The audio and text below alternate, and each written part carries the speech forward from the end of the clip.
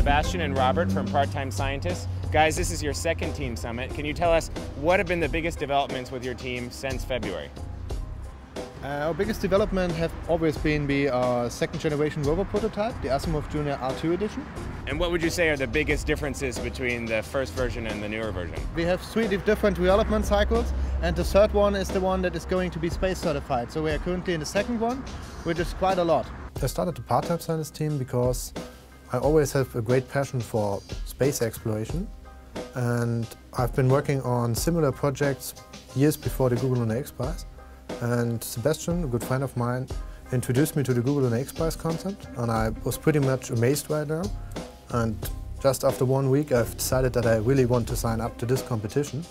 And I've looked to all my contacts that I've got from my working experience I had so far and put together a group of people where I know I had a good starting ground to build up a very vital and reliable team in this regard. What kind of developments can people expect from your team over the next 6 months or so? Obviously the most interesting thing will be the landing module prototype, which is quite an important step as it shows that we have all the needed components in place for our mission, and it will be the first generation model of the prototype. And when can we expect that? December 28th. Perfect. Excellent. We are just doing a classical approach, so meaning we will lift off with a Falcon rocket from SpaceX, doing an indirect entry, meaning we're using a transfer module from Earth to Moon. This transfer module will be acting as a lander, so landing on the lunar surface, do a soft landing, this is very important. From this landing module, the rover be departing, and then the rover will conduct all the tasks. One thing to note about our mission planning is that we always incorporate certain nice details.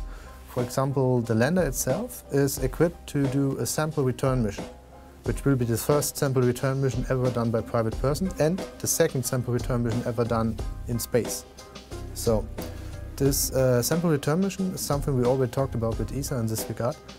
So it's quite easy. You can simply use the lander you already have on the moon, pick up your sample, and you can use the engines that are still working. You only have a 2-hour time window, and you get it back to Earth. You both are German and your team is German, but it seems like your audience is increasingly international. Can you talk about that expansion? Well, I wouldn't say we're German. I mean, we have 20 people from Germany, the rest is from around the world. And our audience is very international, yes. And I like that very much. Why go back to the moon? Because, simple to say, it's pretty cool. It's simply cool to work on a space-related project. Many people we've encountered so far are pretty enthusiastic just when they hear about that we want to go back to the moon. There are a lot of people simply working in very big companies, as I said before with our sponsors. You just go to companies, and if you meet up the right people, they're immediately all in for such a project, because they want to do something like this themselves for years. So, going back to the moon is not just about technology, but it's our passion too. What can your fans and enthusiasts online, what can they do to support the team?